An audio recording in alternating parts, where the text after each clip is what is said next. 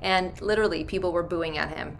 And that's another thing I learned too. It's like we have created a little fan base, and people are protective over us, and when you don't put in the work and you're complaining about it, it doesn't look good on the celebrity. I only had one of those, fortunately, but Rob's quickly, just something changed in him, and I think our bond got closer, but he started believing in himself, and he loved it. I remember I said to him, I think what switched in his brain was like, just make fun of all the pro dancers. Like, literally, what do you think that they do when they shimmy or shake their boobs? Like, what do we do? And that was our little inside joke. And I just made it fun for him. And what's been interesting throughout my for the last 26 seasons is figuring out how people communicate and trying to alter my teaching methods, because you have to, for people that, some people may learn visually, some people may learn, you might have to talk to them in layman's terms or whatever it is, but it's that challenge, and then hopefully them being able to overcome the challenge, which is beautiful. Wow, and I didn't realize he got booed at me. I don't think we realized that at home. No, maybe not. Wow. Yeah, that's good. Who would you like? Kim was on, Rob was on. If you just had to, anyone, Caitlyn, Chris, any of the children, who do you think would be from the Kardashians that should go next? Scott Disick. I definitely think he should do it. He would be great. I don't know if he would do it, but I think this would be, first of all, he loves to dress up, and I think he would be perfect for the show. I'm shocked he hasn't done it. I'm shocked he hasn't done it. He's Lord Disick. You could do a whole theme on that. He'd be a great character, but again, not my decision. Are you volunteering yourself, Cheryl? Even though you've said on the Burke In The Game podcast that apparently you're done. I said likely.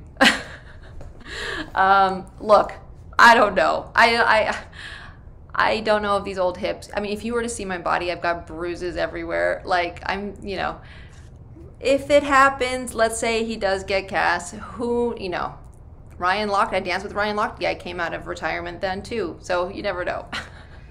I told you before we started, I spoke to Jack Osbourne earlier today on air, so I'm not revealing anything. He says, okay. Oh, please. Cheryl says this every season. No, I know. Oh my gosh. I know. He knows. I think she's serious this time. Sounds like it, at least from your podcast. Yeah, I don't know. Obviously, I can't predict the future, but in my heart, I think this is the first time where I can't even tell you. It sounds so woo-woo, but like my horoscopes, my everything is just like, we got to move, push it forward. Got to, stay. You got to get out of the comfort zone a little bit. And this is the thing for me. I get very comfortable in a good way. Like, I only know this family since I've been here since 2006. And it's emotional, it's like it's a full-on marriage, whether you like it or not, whether it was arranged or not, whether we divorced a million times or not. It's like they will always have a special place in my heart. But like anybody, I think it is important for me to challenge myself and to also see what else is out there. I'm hoping it's with the Dancing with the Stars family. Like anyone, I'd love a promotion. I've had the same job title for a long time, for 17 years, so. I know you mentioned a promotion and maybe at the judges table, but what about, we've had former contestants like Brooke Burke and Erin Andrews, but as a host, but we've never really had one of the professional dancers as a host. I agree. Your words to God's ears. Would you like that job? Let's manifest it. Listen, I'm not trying to steal anyone's job either, but this is a 2-hour show with no commercial breaks. I do believe that there are other spaces available, whether that maybe mean I'm a mentor, because I also think that third eye is freaking a necessity, especially, as a pro. It was really difficult for me because I'm not married to a dancer, never married a dancer, don't plan on marrying one, so it was like a lot of these married couples can help each other behind the scenes. It was just like me, myself, and I, and so it's like you need a third eye because you're dancing with the person. You need somebody. And then also a lot of these women celebrities call me up and they gravitate towards me because I've been on for so long, and they're like, is this normal? Oh my God, I feel like I'm never going to be able to, and so like currently I'm mentoring, I feel like Vinny, and I love him. He's such a great guy. But like there is also a moment where, some people just need to hear, and not from their coach, because it's like selective hearing at this point, because this person's been barking at you for 9 weeks now. And sometimes it's refreshing to hear someone else say the same thing, basically, right? But in a different tone. That's interesting. I didn't even think of that. Like Project Runway has Kristen Siriano. Even The Bachelor has these mentors Yeah. now. So Yeah. that's an The interesting. Bachelor does? Why? Well, I think when they change it all around and Chris Harrison Oh, left, they have like people that are not really the host, but okay. they're kind of like mentors. Oh, got it. I agree with you why, but it's I've never seen it, so but I hear you. Yeah, I hear you. it's people Everyone that were needs a like mentor. on it before that are just kind of like hanging there, I think, like kind of like a pep Got it. talk. Got it. But we also did Dancing with the Stars Juniors. We were mentors there. So That's a good. Is there other like platforms like America's Got Talent? Like you say, like it could be outside of the Dancing with the yes, Stars family. totally. And you know, I'm open to anything. I think that it's okay for me. It's freaking scary though. Like I am not one to live in any uncomfort or uncomfortable situations or uncertainty. You know, that is not necessarily what you would say when you say the two words Cheryl Burke. It's not, oh, she loves living in fear and she's so correct. No, it's the opposite.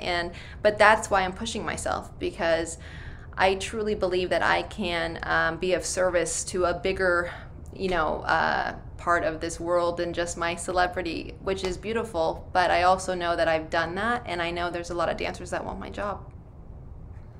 Yes and yes. So never say never. You might be back next season. Just like Justin Bieber, never say never. What about, I speak of you as a host, if not a mentor. I mean, I'm going to put that out into the universe. What about, how do you think Tyra is doing as a host? Look, first of all, she looks gorgeous. She looks gorgeous last night.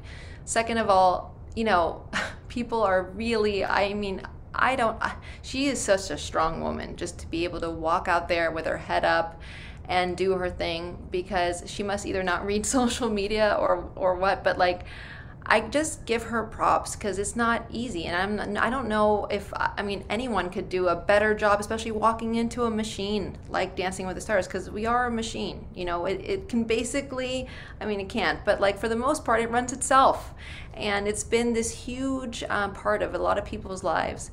And these, some names are not easy to pronounce. It's just the way it is.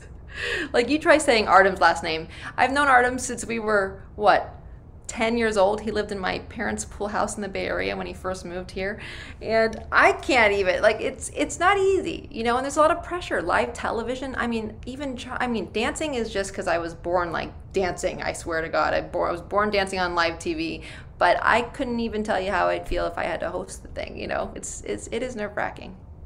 And to your point, I think there is this like let's jump on Tyra thing without even really watching or focusing on what's going on. Well, that's the thing. It's like people are so fixated on the negative sometimes that, the producers are probably just saying to themselves, at least they're talking about us.